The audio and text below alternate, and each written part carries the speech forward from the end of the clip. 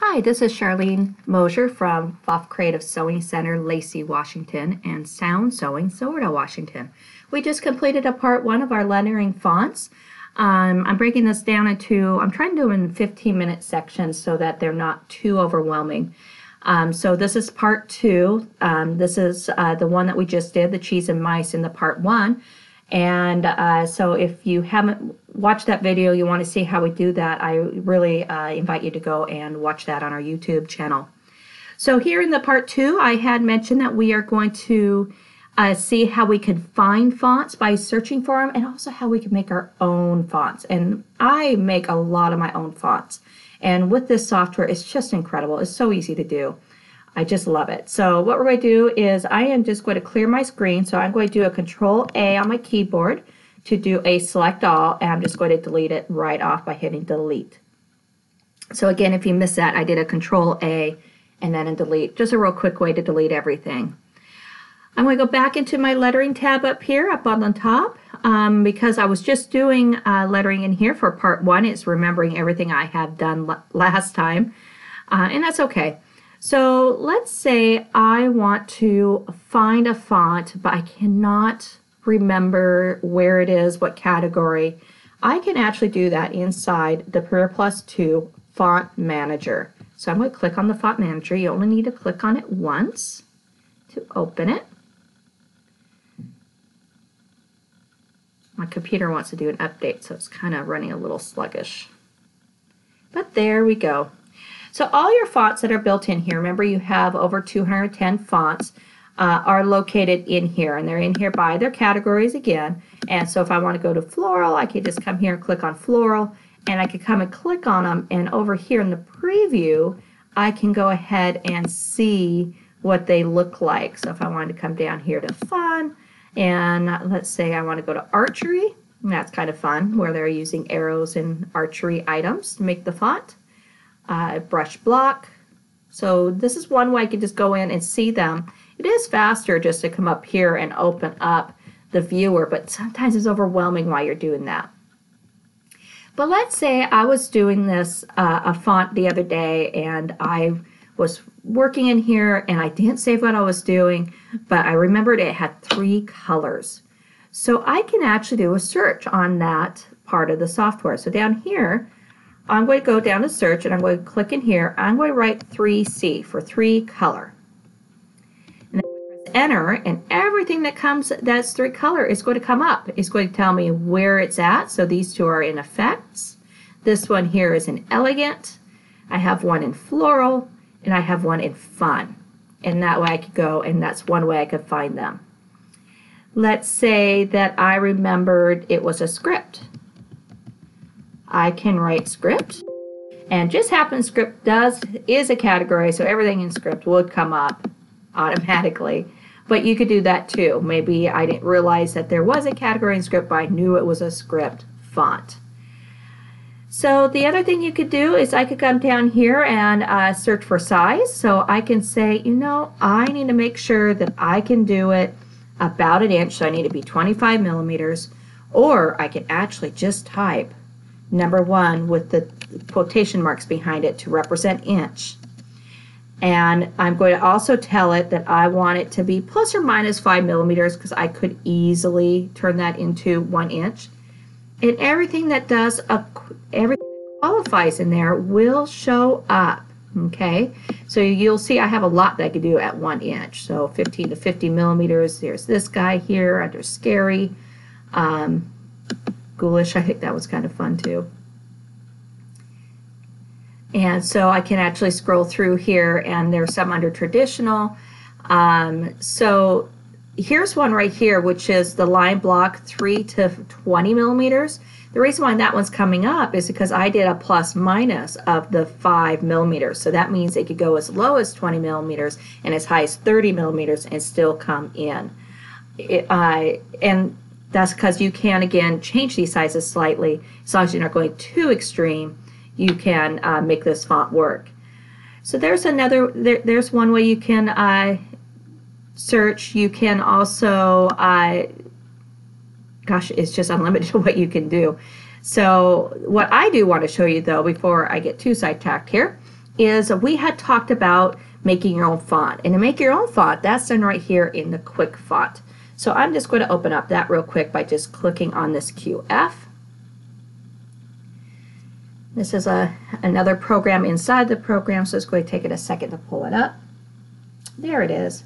So what the quick fonts does for you is it does kind of like a quick scan of your computer, and it's looking for any true type font that is available to you. So a true type font would be a Microsoft or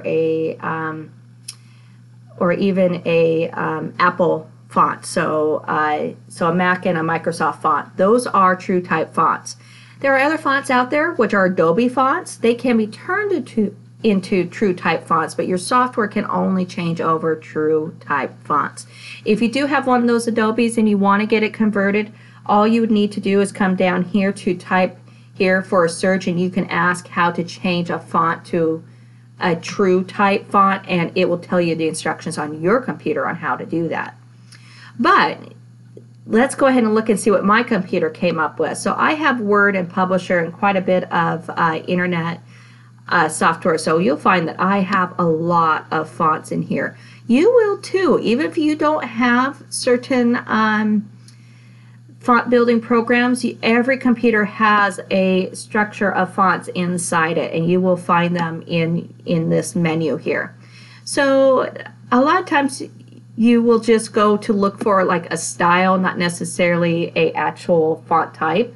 If you truly are looking for a true type font, you can actually find it in this list.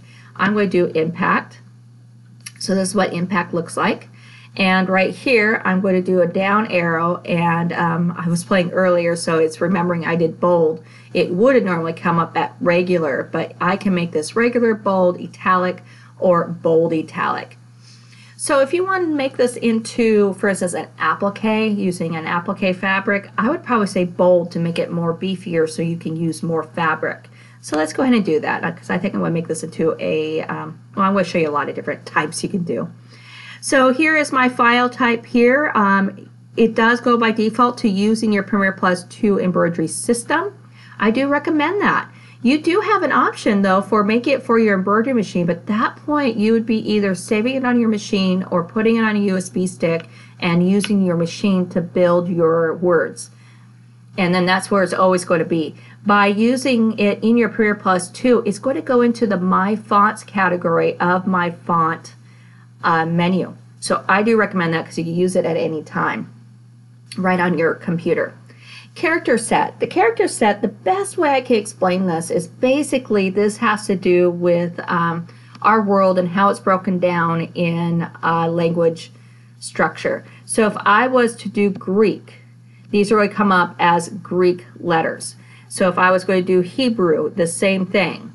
Okay, and these are not always available in every font. It just depends if that font has these characters built into it. If I do extended, if I'm going to do our area, so Canada, the US, and Mexico, I want either extended or super extended. And so super extended is going to give me a lot more specialty characters. If I know I'm not looking for that, I'll just do extended. And so that's what we want to stay in our region. Then I just come down here and go next.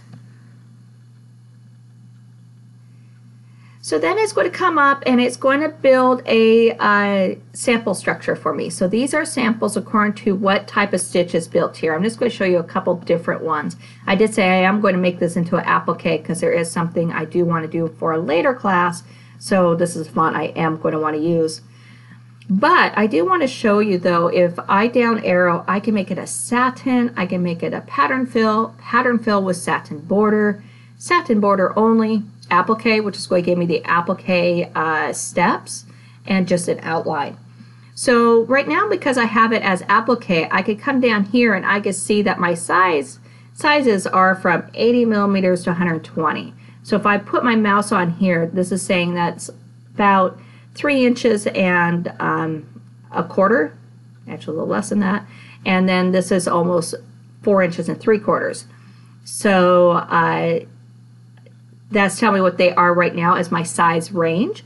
But I also see recommendations that my minimum can be set at 50 millimeters, and I can't show you where that's. See that pop up? I'm looking on that pop up. Okay, so my minimum can be as small as 50 millimeters, which is just shy of 2 inches, and as big as 200 millimeters, which is 7 and I want to say 7/8, but close. So that's the size that I can do with the applique. So if I come here and change this to satin, these numbers change, 12 millimeters to 30 millimeters. And then my alphabets are changing too. And because I made this bold, this may not be appropriate. And so the minimum here is I can do is about 7 millimeters, and the max I could do is 50 millimeters. So no matter what I select up here, so if I go to pattern fill now, what I select up here, it will rebuild my structure over here of what that font can look like, and it's giving me new recommendations, but it's also telling me where I could set those recommendations at. So even though this one says 20, it says I could go as low as 10, but as high as 200 millimeters. When you do the pattern fill, you also can, so this is a pattern fill, it's just coming up as a generic fill, but right here I can actually select stitch options. And in stitch options, I'm not going to get too crazy in here, but I do want to do this pull down arrow for you. And in the stitch options, I can open up that pull down menu, and I have over 256 textured fills at my fingertips in here, which are located throughout the whole program, that I can make this fill. So let's say I want to make it this brick. In the brick, I could change my density. I could also change the angle of it so that I can make it look more, so 360 be straight across. But then I can also change my underlay. If my density is getting really low, I want to make sure my underlay is a little bit higher, okay, to help support that. And then I could click OK, and it will come in here and again rebuild my structure here that you can see these bricks now. And because I did them at 360 degrees, this is the normal way for that font. Okay, so you really have unlimited. So even though I've picked this one font name, I can digitize this many times as I want and get a whole lot of different end results. But I'm going to just go back to the applique here, because again, there's something I do want to do. So I'm going to use this one, and here it builds up again. And I felt with the applique, this is the better way to see this. I am going to make my maximum all the way up to the top, 200, for something I want to do. So now, as this is building, I do have the capability of here of looking at my colors down here. So I could do a border thread color and an applique color. So the thread color is grayed out because this gray area in here is actually considered fabric, so I can't change that. But I could go into my border color here and click on that. It's coming up red, and let's say I want it blue. I could just quick link it to blue, which I did by just clicking there, and then coming down and clicking my OK. And now it will change to blue. Then I could also come into my applique fabric right here. This is a big part of the, there's a lot of fabric saved in here. So it's going to take it a second, my computer.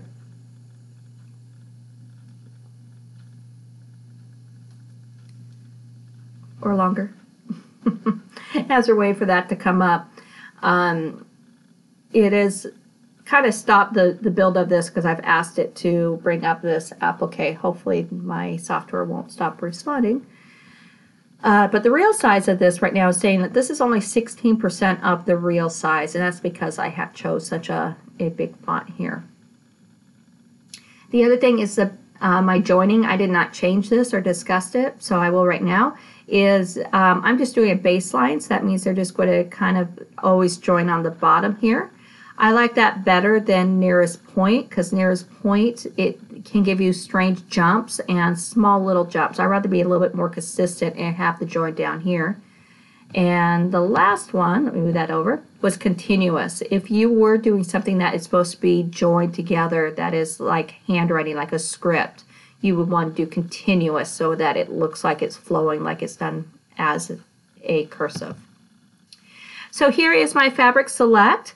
I can either do the quick picks of different colors here so I can make color choices. I could also go in and select, actually no, that's all they're letting me do is the quick picks. The other ones are grayed out. Oh, that's different. Okay. Normally these aren't grayed out, and I can actually choose a fabric and open up my fabric options and go get one of the many fabrics that are built in here. You can also tell it that you want to do a, you could do cutouts, so you could do them with iron transfer and print these out. You could do a lot of different things.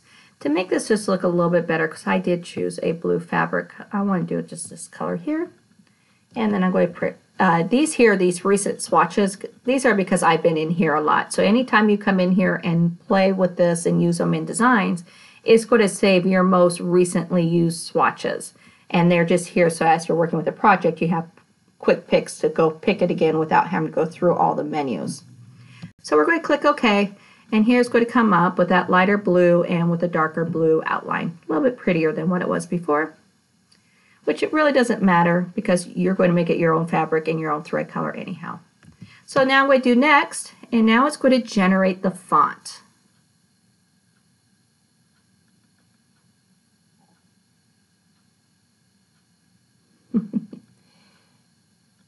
My cats are playing on the floor, so you might be hearing them running around. Okay, so here it is, and now it comes up as Save Font, and right here it will come up and it says Impact BAE 80 to 200. Well, these are telling me everything I have done. So Impact is the name of the font. B is because I had selected bold.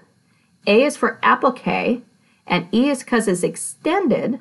And the sizes I chose are 80 to 200. So these are really easy for you to get to know in here. You can also go into your Help tab and do a search on fonts or quick fonts, and it will help you understand what a lot of these abbreviations are. But the more you do it and the more you think about your choices that you have selected, you'll really be able to figure these out. The other thing is where it wants to put it. I always recommend putting in My Fonts. You can put in any font that is available in the software. But I recommend the My Fonts because I want to know this is one I made. So if it doesn't quite work as well, I know, oh, okay, I must have made a weird decision in making this. I haven't had a problem with these, but I still want to know it's mine. The Save to USB stick is grayed out because we did not say we wanted to save it to a machine. And right here, right now, is if I wanted to build a font book to be able to see all these fonts that I'm making, right now is the time for you to print out this category. Once we leave this page, you will not have a chance to print this. It's up to you if you want to. I used to do it, but now I don't even refer to it. I just go in and look at them through my quick fonts. The next thing is if I wanted to return and do another font, I could check mark this option, which will save this font and then return and allow me to continue to do another font. Down here I have next and previous, so this is so I can actually scroll through to see each of my fonts page by page by page. And then if I don't like what it's done, I could come here and go back and make other decisions to hopefully try to clean them up. But because of how I selected this and how I'm doing applique, I feel they're going to be pretty crisp and clear. So I'm just now going to click Finish. So now it's saving my font, and it's actually saved it into my font category. So I'm just going to close out this window. I'm going to go show you over here by pulling open my menu here, and I'm going to scroll down to my fonts, which they are in alphabetical order, so I got to come down a ways. Here, oh, I love it when I do that. I accidentally clicked outside. My font, and I had done Impact Applique right here. Select that. Now I'm going to come in here and do the capital A, B, C, because this one is both uppercase and lowercase. And I'm going to come in here and do Apply, and there they are. Those are my fonts. So go ahead and play with that. You could do searches on true type fonts on the internet if you can't find a font you want. I had done that for my daughter. She wanted something, a particular font. So I went out on the internet, did true type font with her font name, was able to get it, save it to my computer, and my quick fonts found it. So I was able to continue to play with it. So look forward to more fonts. There's a lot more we could do in here, and we will keep them going. Have fun.